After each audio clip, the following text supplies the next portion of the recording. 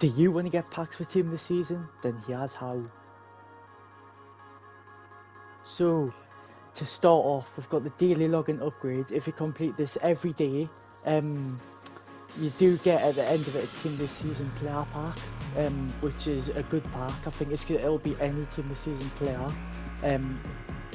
That will be in another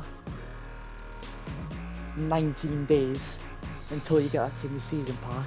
From completing them, you can get some really good packs. You can get league specific packs like League One packs, Premier League packs, Bundesliga packs, also fodder packs like 384 plus players, also 285 plus, which is pretty good. So I recommend you complete your daily login every day, which is always in the SBC section. Next we've got the TOTS warmer.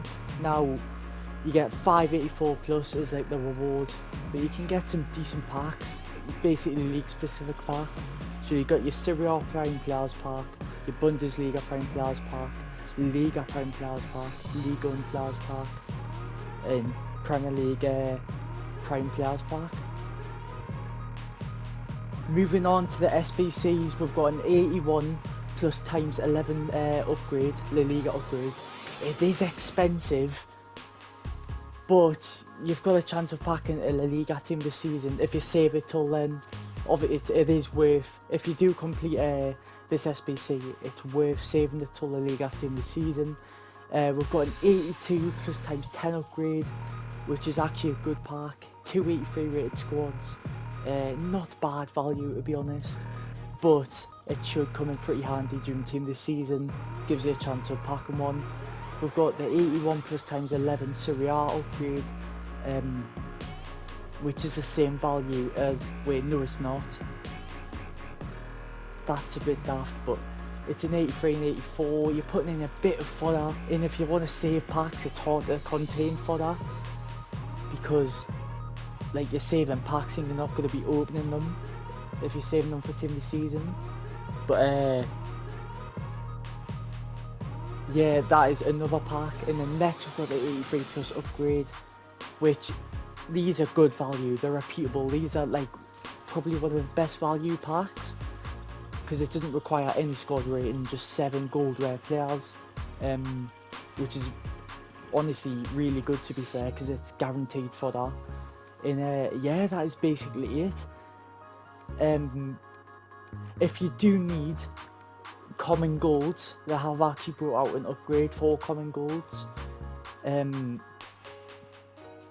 that one, but that's another pack actually, gold players packs. So 11 gold players packs by putting bronze and silvers in.